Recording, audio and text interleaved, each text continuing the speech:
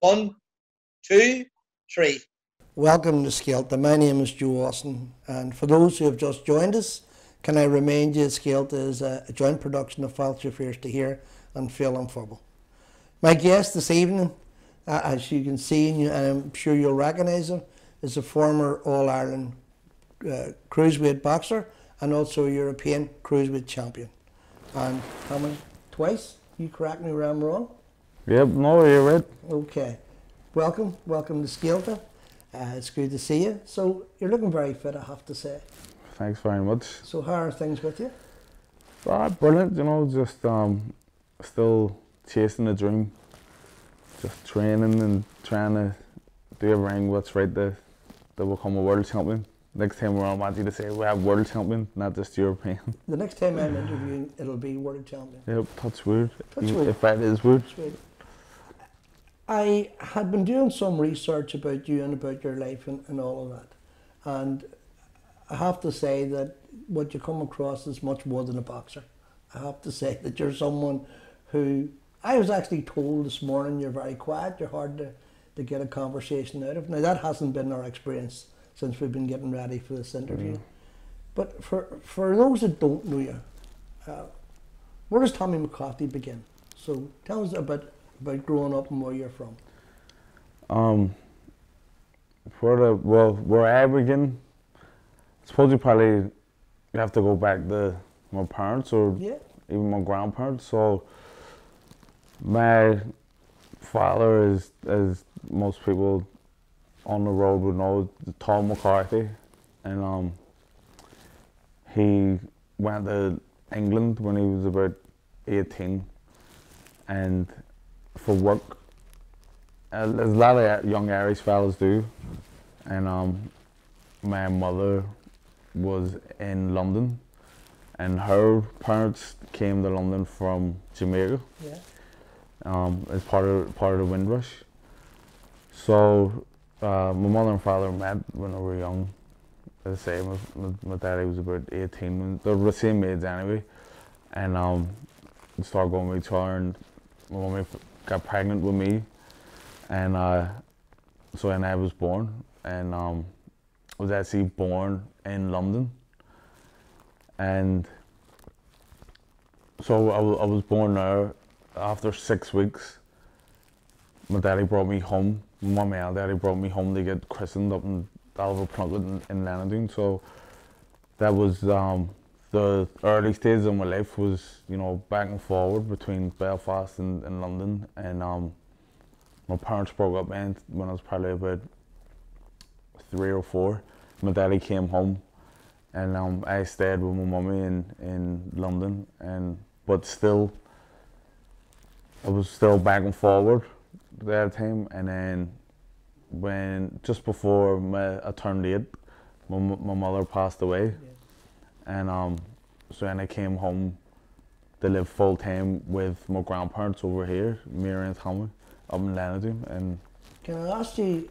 And I read in the past, I read an interview done in the past when you talked about when your mother died, your life completely changed.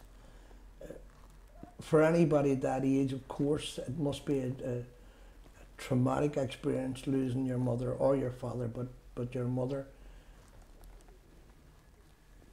Did it appear then at that stage that you would be a Londoner, that you would be growing up with your mother and your mother's family? Was that kind of what you were settling into? So like, I was obviously so young, so I never even really thought too much about, you know, like my identity, like what am I? Even like, you know, my mother's black and my father's white, and I can remember like when I was in London, all my cousins were all black, you know, mother and father, and then I didn't even really have, none of my cousins were born yet over here, so I was like the only grandchild in Belfast, and then in London there was loads of us.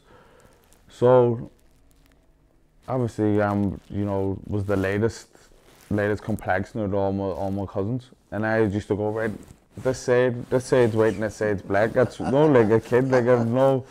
And then my cousins, even though we were all in London, like I was the Irish cousin, Yeah. because I was you're always Irish, back and forward from Ireland, like, and I was always like so proud to be Irish, and even, you know, like as a kid, like it was like drilled into me to hate England, you know, like hate England football, hate anything that England do. And even I remember when I was in like P1, maybe P1 or 2, and the World Cup was on. 98, the World Cup 98, and England. I can't remember where I got to, but I remember in school they brought the TV in the assembly so everyone could come and watch England and support all the kids. And everyone was going mad, yeah, I know England won, and I was just sitting there again. And I was like, come on, Ryan. I was like, nah, I'm not English. But like, and see the thing about it too, it wasn't like, London's a melting pot, so it's like, there's loads of kids.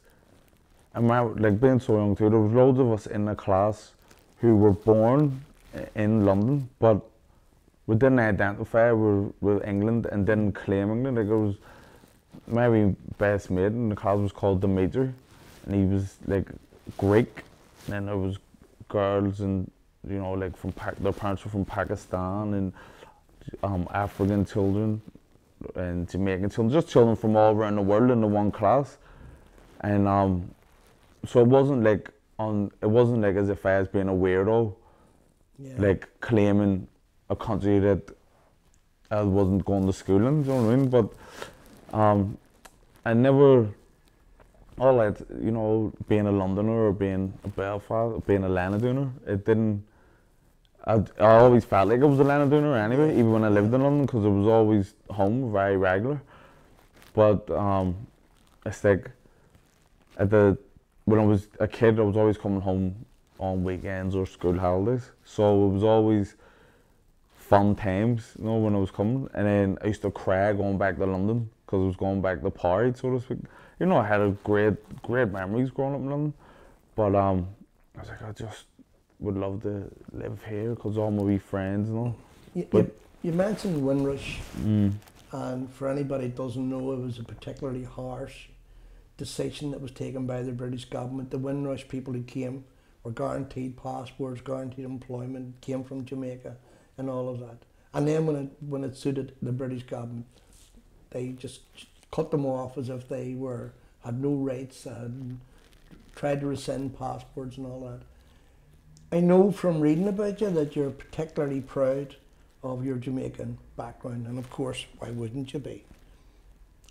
Does that come through your contact with your mother?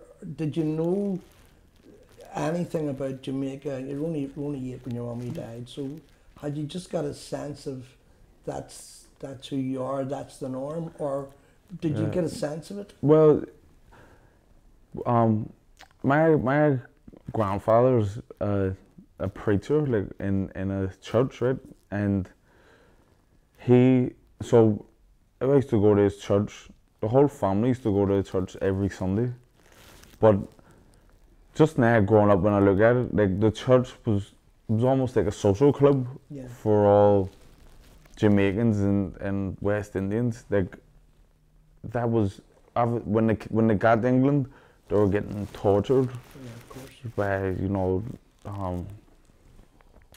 skinheads and what do you call them, mods and all, National Front. My granddad, you know, has millions of stories. They were all getting tortured. So the church was like the safe haven. So it's like it was like a social club. Just all Jamaicans get together every week, and every day there was always something. Like my granddad would be in church every day, like Bible studies, prayer meetings, or something going on. But it really just friends getting together and keeping what they had going in Jamaica, keeping it going in England. So I just grew up around that when all my elders were all Jamaicans, like they all have Jamaican accents. We were eating Jamaican food.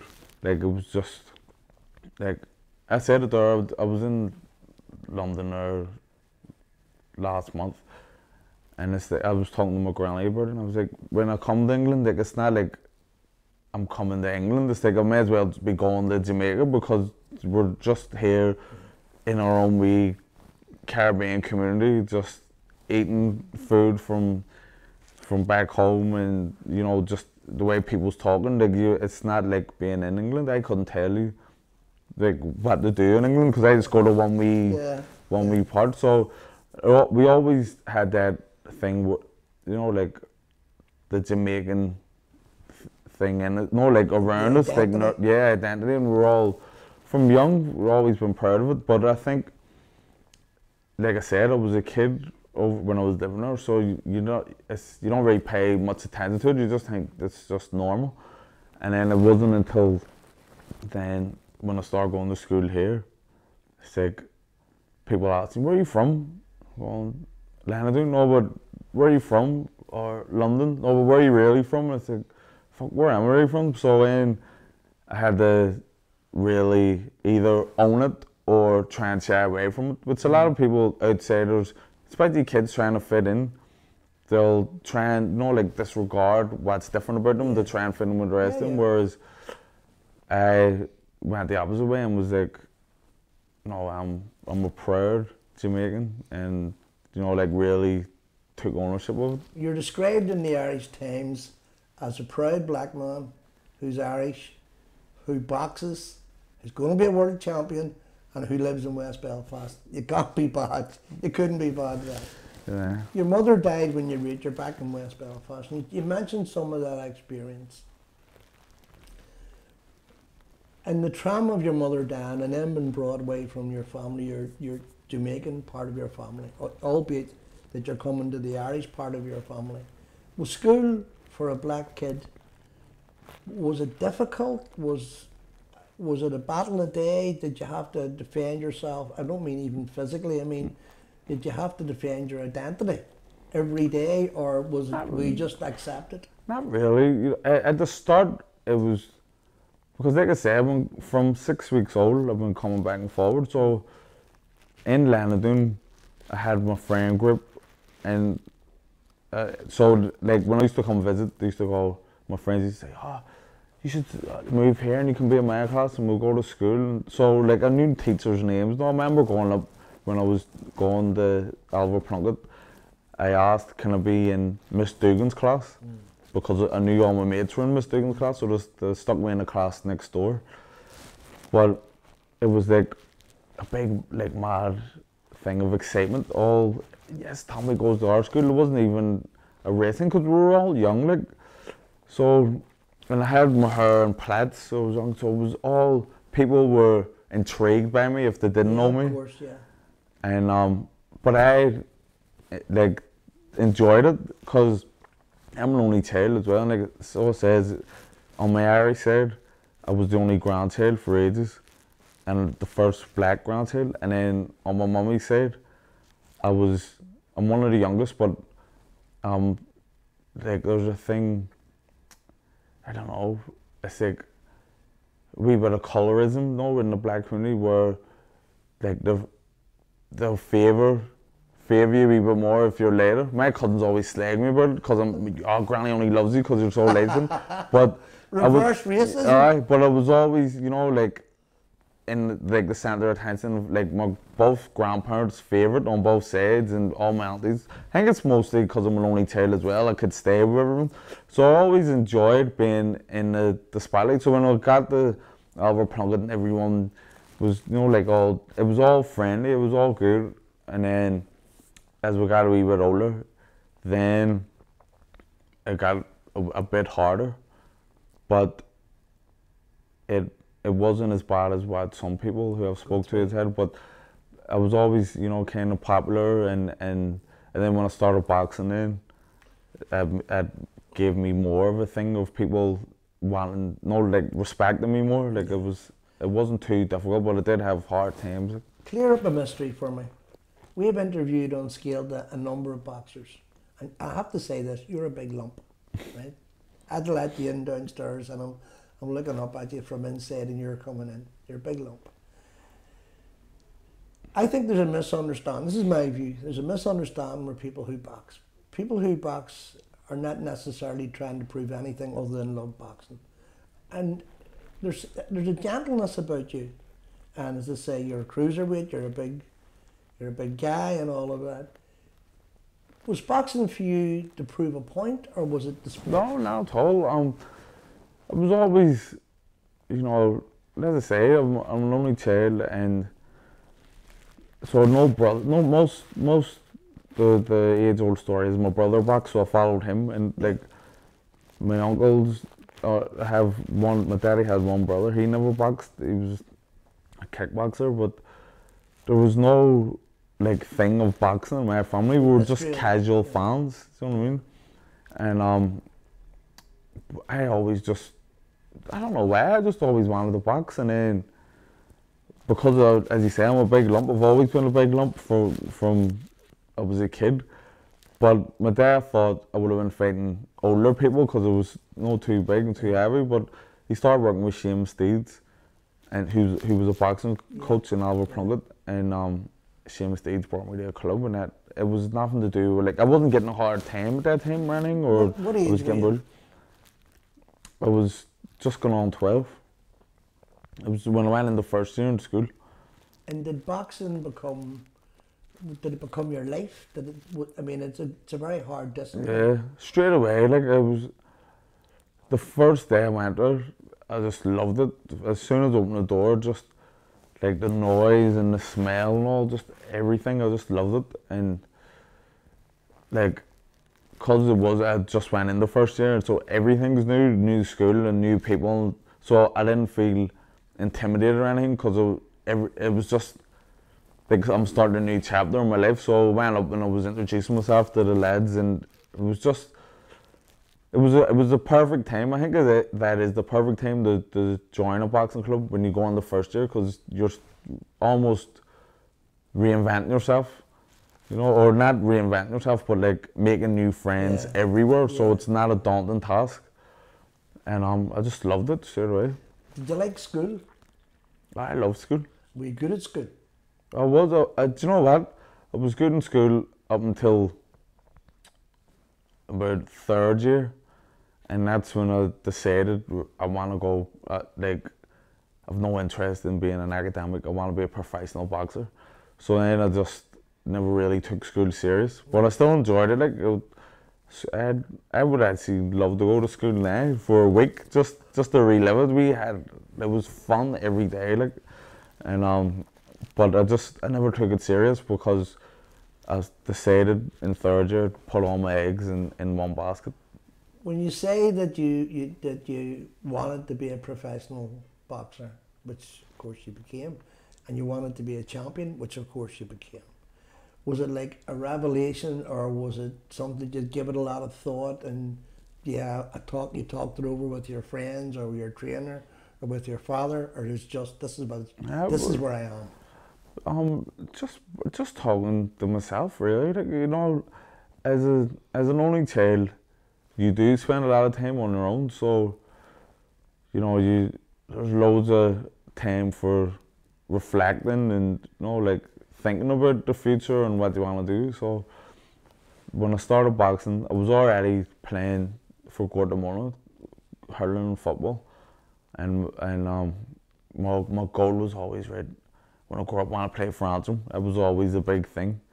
And then I was like, I could be the first black man to play for Antrim. That was in my mind. And then I was playing the guitar as well, and then my granddad said to me when I was 14, he was like, look, Tommy, you're doing all this stuff, you need to put all your effort into one thing.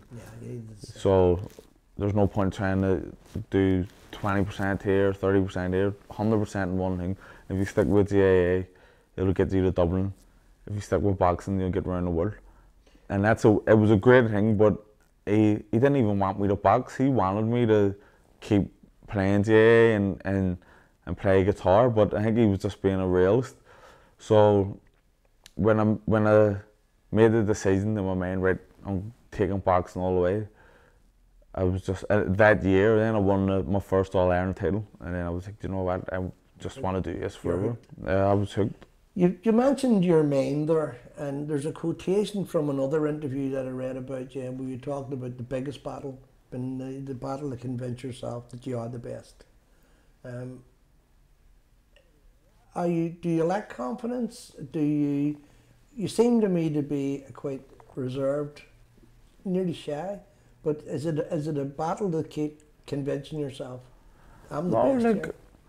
Yeah, that is a battle to believe, because do you know what? It's a weird thing where I know how good I am, and like I know I'm not kidding myself when I say I want to be a world champion, and everyone who's shared the ring with me, and no, well, like it's not like a pipe dream, but there's just a overthinking, and then I'll be second guessing. I'll be going sometimes, am I good? I think everyone goes to it, but I need to just work on like 100% belief, because if you let any doubts in, then that makes room for mistakes, and that any time that I've lost, very few occasions, I have to say, very few occasions. It's been not because the person is better than me, it's been me in my own mind during the fights, you know what I mean, and getting, instead of just, you know, getting these doubts away. And it's hard, like I'm not saying, like I don't have mental illness or anything like that, but it's just, you know, just being 100% confident. And I'm not, like, I am a confident person, and I'm not a shy person, but I just need to be like 100% confident, you know what I mean? Can you remember your first win? You know, when you were boxing, not as a wee boy, but when you were boxing seriously, can you imagine? Can you remember? Sorry, how that felt? Yeah, well, see, when I was a wee lad, my first win, I lost my first fight, but that's, you know, commonplace in boxing, because, you know, they stick you in, and usually put you in with someone with more experience. But I loved it, even though I get beat, I was buzzing anyway. And then I got to walk over around the national championships, because it was too big. There was nobody in Antrim, my size at that age, and so I got a straight by until the semi-final. I was fighting this fella, Patrick J. Ward, and he was the Irish champion from the year before. Then this was only my second fight. I remember, you know, like kids, the way they're trying to stick each other out. So I remember talking to him before, and he was like, "How many fights have you had?" I was like, 20. I had one. And he's like, "When have you had?" And he was like, "Oh, I've had 30 knockouts." And I was going, "I have 20 knockouts." No, just talking crap. So we get in, and boxing was such a hard fight. And at the end, I thought I lost. And it was 4 each. So I went to count back, and I was just like, man, where the feelings still there? I was like, fuck's sake. Maybe it's boxing now for me. You're getting lost in twice in a row. And I went McCarthy in the blue corner, and I had, Jesus, I won. And then so my next fight was in the Irish final. So I was buzzing in. And like, that would have been some feat to win an Irish title in your third fight. Yeah, of course. And I'd only been boxing a few months. So I got beat by 2 points. But in the last 10 seconds, I got 2 points took off me. So I got beat 8-6. But even though I was gutted and cried my eyes out, but that gave me so much belief, like, I'm actually good enough to do this. And then, so I had to kick me on. I want to jump from boxing just to your family life, and you're very much a family man. You have 4 daughters. God help you. God help you. I have 2 and 2's like. 2's enough. So, Amy, tell me about Amy. Well, Amy, I met Amy when in P4, when I had just like moved from London to here, went to Oliver Plunkett, and I said earlier, I asked to be in Miss Dugan's class, and Miss Dugan was her teacher, because all my friends were in her class. So it's funny the way things work out, and because all my friends from McGranley Street were in her class, I, for the first lot of weeks, would like go to her class in the yard and all. I don't even know how I started talking to her, but we were always friends through primary school, and then her cousin is still to this day one of my best friends. So growing up as teenagers, it was always like, stay away from our Amy. Anyone goes near her, and I go through them. Or Donald, he said, I couldn't give a fuck if it was your dad. If anyone goes near her, I ain't going through. And then years down the line, then Donald come up to me one night and says, hey, you're looking for a girl, aren't you? And I says, oh, and he went, I know a girl who's looking for a fella. She likes a bit of team act. I went, fuck, half would you? And he went, no, our Amy. I went, are you serious? He went, oh, ask me, beat it. And he went, seriously, go and talk to her, but don't talk to her if you're not serious. So then I went up to her and I was like, well, what's the crack? And then the rest is history. You never looked back? Never looked back. And how does she deal with your boxing? Does she know about boxing? Aye, she loves it. Like, we're going to each other from, well, she knows me from we're kids. Aye, but so she knows me, like, boxing has always been my number one. And then from we've been going to her, I've always been going to Dublin, because I used to have to go to Dublin. Yes. At the start it was Wednesday to Saturday, and then it changed Tuesday to Friday. So it's down to camp. Down to camp every week. Yeah. And so it's just her life. Like she doesn't know any different.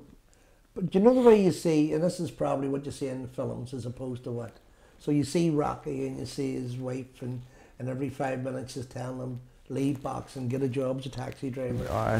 There's none of that. No. That would melt your head, sure. Definitely. Does she give you advice? Does she tell you you're eating too much, you're not eating enough? Sometimes she would, like, and I would go to her for advice sometimes, because she is the one person who genuinely has my best interest at heart.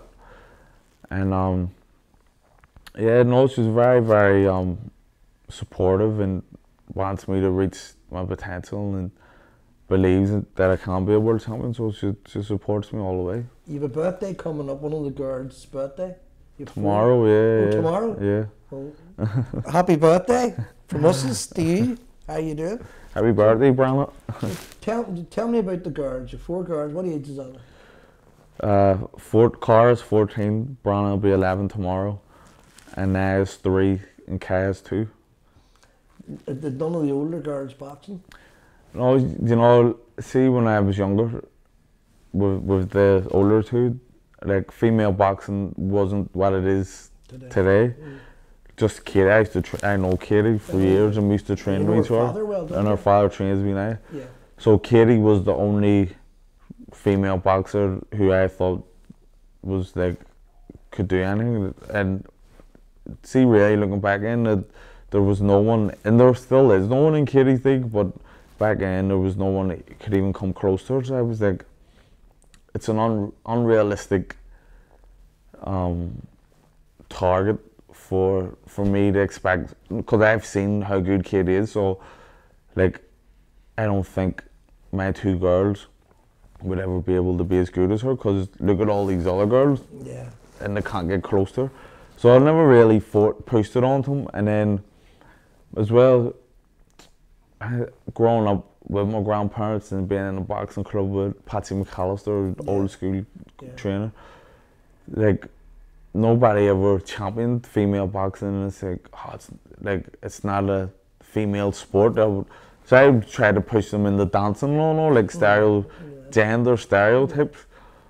But now with these younger 2 and 3, like, I'm not opposed. I would want them to box it's their choice, I'm thinking about, you know, when they get a bit bigger, about bringing them down, because it is good. It's a great sport, and the female boxing is flying. So, and I know you're not here to talk about anybody else, any other boxers, because that would be unfair. But when you mentioned Katie Taylor, your eyes lit up. And I don't know a whole lot about boxing. I know a wee bit about it, and I like it and all that. Is she that good? Is she as good as you're just? Yeah, like Katie, like nobody can even dispute this. She's the greatest female fighter of all time, and it'll be a long time before anyone can come and emulate what she's done and take over what she's done. Like, she's just unreal. who could you compare her to? Like, she's like the Usain Bolt of female boxing. You know what I mean? There'll be a long time before anyone reaches that height. You mentioned her father, who's your trainer. Mm-hmm. What always struck me again about boxing and about boxers is that everybody wants to be the guy in the ring who's just won. Everybody wants to be the guy that's putting his hands up and hasn't got a mark on him and hasn't got a black eye and his nose isn't bleeding. But the regime is torture. I was trying to find a word there for it. It's a good word for it. The other thing that always struck me about boxing more than any other sport is that boxers seem to be put on pedestals by everyone, and then they start kicking them off. You know, so tell me a wee bit about, you talked about camp and how camp had changed for you. You used to travel every day, I think. You travel, or you come home at the weekends now? Yeah. So tell me what camp consists of. What is it like? It's boring. Like, it's not much goes on. You get up in the morning, check your weight, get your breakfast every day. Get up in the morning, check your weight, get your breakfast, go for your first session, come home, get your lunch, have a sleep, go and do your second session, come back. I like the weight on my dinner because you train. Well, we train at 11 o'clock and 2 o'clock. So after the 2 o'clock session, if you come home and you get your dinner, say you got it flipping 5 o'clock, like, then you're not eating the rest of the day, and so it's like, and you're bored as well, you're just sitting in your hotel room. So I like to leave it till later on, so I have something to look forward to, and then till it, there's literally nothing happens. What is a session consist? Is it road running or in the ring or both? Or some boxers, you know, love the roads. I've never been a fan of road running from the first week I joined a boxing club, so I would do all my running on a treadmill. So the morning sessions would be either sparring, the boxing session we call it, so it's sparring, bags, pads, either one of them in the morning, and then in the second session will be treadmill or weights. So do you ever feel like saying, I'm lying on, I'm not getting up? Every morning. Good. That's a good answer. It's because it's work at the end of the day. Like, it's like, and you know you're going to bust your balls. It's like very rarely you'll be buzzing to go up for the torture, as you said. Maybe that makes you all that more dedicated. It is like it's not the motivation, because the motivation is usually low in the mornings for anything, so it's the discipline really is the difference. And then I'm always buzzing in after the sessions. I'm like, that was a great session, but when I wake up in the morning, it's like, Jesus, even I'd be dreading looking at the scales, because you're going, hopefully I'm down, and then sometimes your weight's sitting there for ages, or sometimes you go up a pound and you're going, fuck, but there's no frills of being in camp. I mentioned at the very beginning that you were a European champion. That wasn't predicted. That in fact, I think that you kind of surprised a whole lot of people when you took that title. Was it a different league altogether? Was it harder? Do you know what? Like, when I turned pro, it was always kind of like a mess. And like with a coaching team and all, and I bouncing from different coach to coach, and then I lost the year before. 2 years before I won the title, I'd lost the fight that I should have won. So then I was like, I got an opportunity to fight for an international title in Italy. So I was like, you know what? This is the last chance, saloon. Let me make sure there's no excuses. So I linked up with Pete Taylor, and we were training, like, fighting for an international title. In my mind, in the camp we had, it was like fighting for a world title. Yeah. So the next fight after it was for the European title. So it was just to continue. It was just up in the ante from where we went, but we came in, like, it was a different league. Everything was a different ball game. Just intensity, work, everything. So it was great because, as you say, I had been written off, and then to finally win that European title, which is a major title, like, it was Yeah, like, of course it is. fucking right. It wasn't, it wasn't a feeling of like, I told you so. It was a feeling of like personal vindication. Like, I'm not kidding myself. Like, I know I am good enough. We've been talking for a wee while, and I'm going to end the interview by asking you for the future. So I know you're training, I know you're having a birthday, I know you're not having a day off, and I know you're doing all that. So where do you go from here? What's your immediate objective, apart from being, which you will be, a world champion? So what is the next thing in front of you? Well, the next, I would like to have a fight before the end of the year. A good fight for, you know, to try and win an intercontinental title. And then after that, I would like to fight for a world title next year. Do you remember I asked you the trick question when you won your first fight and you said how you felt? Is that buzz still there? Oh, every time, like this, there's, see, the win a boxing fight, it's the highest high. And then when there's a belt attached to the championship, it's just out of this world. But the lose is the lowest low. It's like somebody dying. It's terrible. So you've always said how proud you are of being Irish, being black, being from Belfast, and all of that. And obviously, you know, everybody's so proud of you, and you've done us all justice. And even reading stuff last night about you and trying to get a sense of you, it's clear that you're nobody's fool. It's clear that you're your own man.